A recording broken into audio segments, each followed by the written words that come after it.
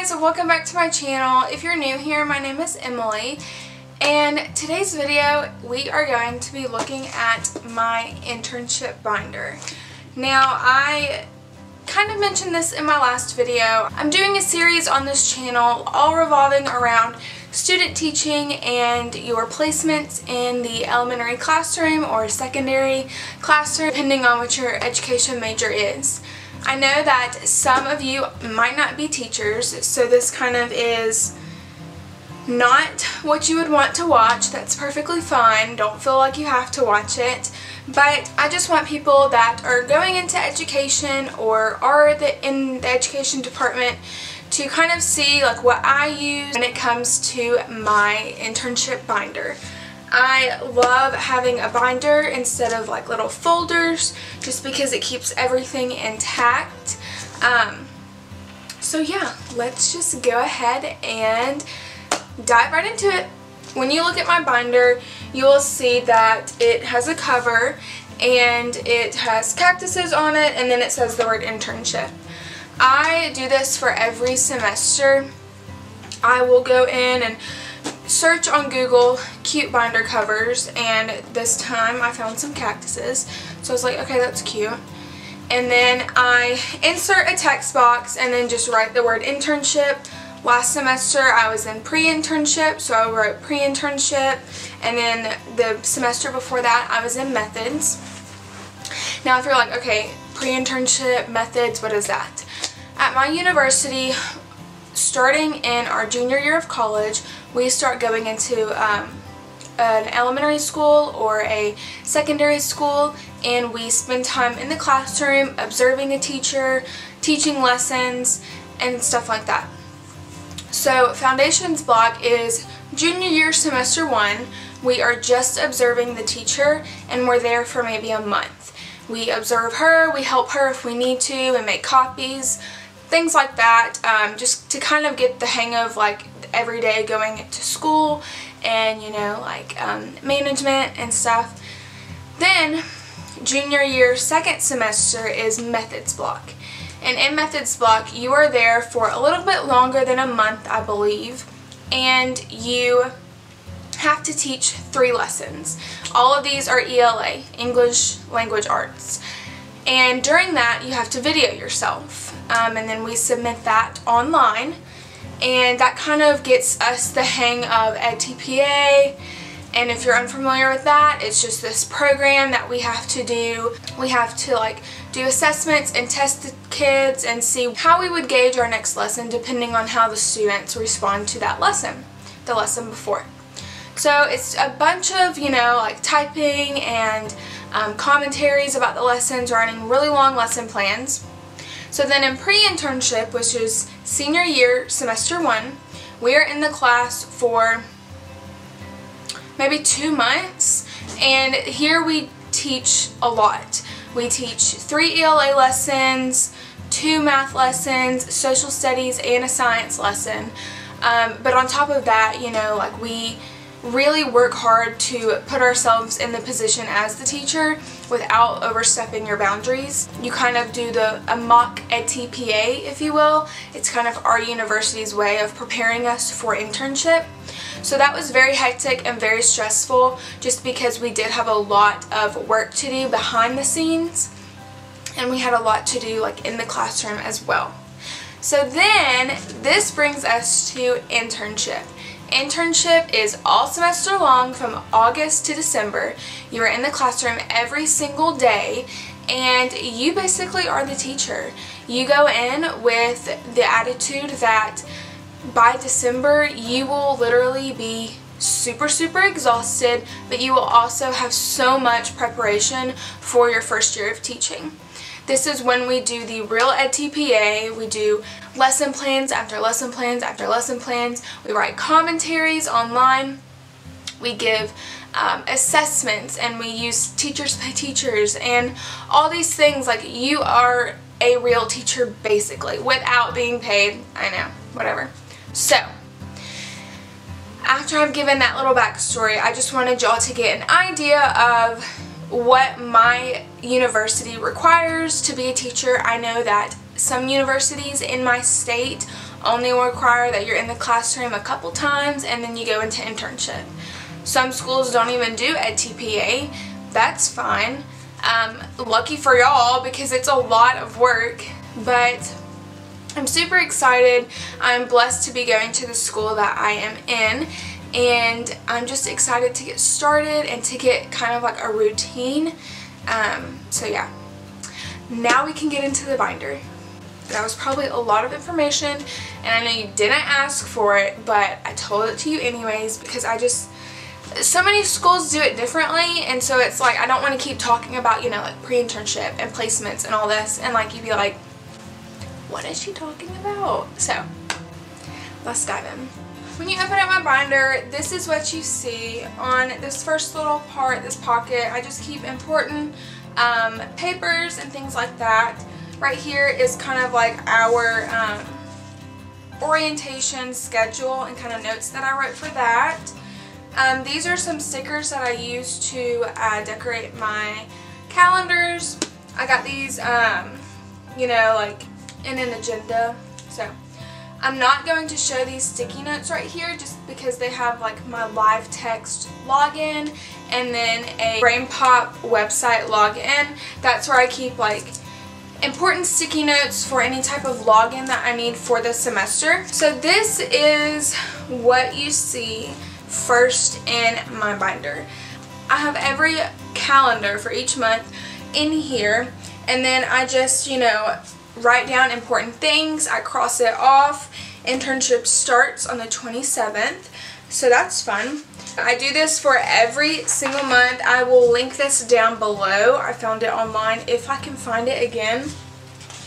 So I've already written down, you know, when my school is off for holidays, and I marked that off just to give me like a little, you know, like, okay, get to this day, you have the day off, you're good kind of, you know, feel. I have found that I cannot use an agenda. I don't know why. I just, you know, once I close the agenda, it's like I don't want to open it up again, I guess. And I need to see like colors, and I need to see like cute things, and I don't know. I've just found that this works best for me. I did this last semester in pre-internship. I had every month, you know, like this. It was a different style. It wasn't the same print off, but it helped me so much to have it right in my binder. That way when me and my teacher were planning, I could just flip right to the month and say, okay, yes, I can teach that day or whatever. Instead of having to go get an agenda, whip it out, turn to the page. It was like, why make something so much more difficult when you can go on Google, print off a sheet, and just put it in your binder. I also, right back there, actually have a wall calendar hanging up, and it's literally the same thing. It's from Target, and I just write important dates. That way, when I'm at home, I don't have to take this out if I, you know, don't need to, and I have it on my wall. So this is very, very helpful. I would suggest anybody to do this. So yeah. The next thing that is in my binder are these weekly to-do lists. I like lists. I feel like a lot of teachers like to have lists. And this kind of ties into the whole agenda thing. Like, I need to write down the dates that things are due, when I need to do them, and things like that. And last semester I just took a piece of, you know, copy paper and I wrote out my to-do list, and I was like, you know what, I'm sure there's something cute on TPT that I could use. So found this. I just, you know, printed it off and I put it in here. I printed off a bunch just to get me through the first couple of weeks, and then I've kind of put stickers, you know, like in areas, and it's like be filled with joy, dare to dream. I highly suggest that. I will leave where I found that down below in the description box as well if you want to print them off. The next are standards. These are the kindergarten standards from Alex. I have ELA, math, science, and social studies. These are, you know, the only ones that I need for my class, and I have just printed them off, put sticky notes, labeled them, you know, ELA standards, and so on. So I highly suggest having standards in your binder somewhere. You can go to the website. I don't, just because I need to see it right then and there. Again, if we're planning, then I want to be able to whip out the standard and say, okay, does this lesson match this standard? Without having to pull out a laptop or having my CT pull out her standards.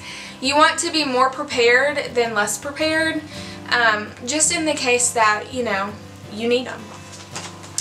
So I have all of those. There's a lot. The next thing in my binder is this mystery student page. I used this last semester when my supervisor came for my lesson to observe me teach. I needed my students to be on their best behavior possible. And I was like, okay, what can I do as an incentive to get them to behave? And came up with this, seen it everywhere. It's not like I came up with it, I just, you know, remembered it. It's a mystery student. You get a sheet of paper, you write mystery student on it. You put it on the wall, the whiteboard. You write a kid's name underneath the paper where they can't see it, and you say, okay, I have a student. It's our mystery student. And if they are on their best behavior this whole lesson, you will get blank. I said, you know, 2 minutes extra recess, whatever. Didn't even give them extra time. It's just a thought, okay? So the whole time, they don't know who the student is. It could be them. It could be them. But you don't want to be the one that makes everyone, you know, stay inside for recess or not get the prize. Worked great. Made an A on my lesson. Highly suggest it. Took no time at all. And I said it even before my CT or my supervisor got there. So it was great. But she did see it on the board and she commented on it. So it's little things like that that will get you very, very far in your grading system. Okay, so this next page, well, I'm going to have to cover something up. I'm going to have to cover like all of this up. Okay, so this is my Meet the Student Teacher. I'm trying to cover it up. Okay. This is my Meet the Student Teacher page. I found this on TPT. Again, I will link it below. You just type your information in, or you download it, you type your information in. I just introduced myself. I have a picture of me, my name, what I like to do, all of my favorites, a quote from Rita Pearson, and then, you know, my CT's contact information. Easy, easy, easy. Okay. These next few things, you'll see like task 1, task 2, task 3, task 4, and task 5. These are all related to EdTPA. So I have these little dividers that have pockets, and this is where I put any information for that task at. Like, that's where I put the information. I have sample lesson plans in here from last semester just to help me, you know, remember what I need to do for EdTPA, just because it does get very hectic. The rubrics and stuff are there. You know, like task 2 commentary, things like that. I don't want to like give it away. Here's a sample lesson plan, and you'll see that it is stapled because it's like 4 to 5 pages. You get the point. It's a lot. That is everything I keep in my internship binder. If you liked it, and if you liked, you know, the little tips that I gave you, then please give this video a thumbs up and subscribe down below. If you want to know all the tips and tricks related to internship and placements and being in the classroom and being successful as a student teacher, stay tuned until my next video, and I'll see you guys later. Bye!